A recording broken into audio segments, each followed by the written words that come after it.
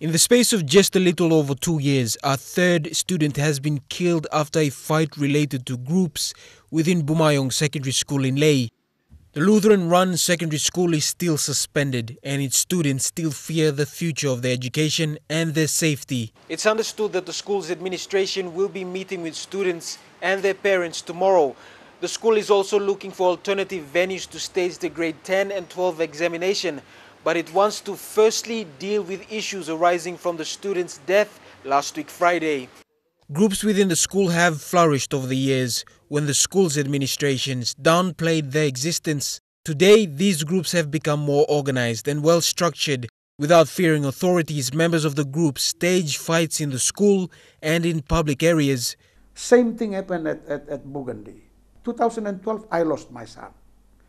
And then several years later, I think they lost another son. Pastor Matthew Pasingan lost his son to group fights in 2012. He was stabbed with a screwdriver. He is now calling for the administrations of Ley secondary schools to open their doors to more decisive approaches to finding the root cause of these school fight problems. I feel very sorry for the situation at Bumayong. It's been there for many, many years. The stance by the parents and members of the public is for the school administration to quit the silence and open its doors to find what may be a deeply rooted cause. Bethany Harriman, National MTV News, Ley.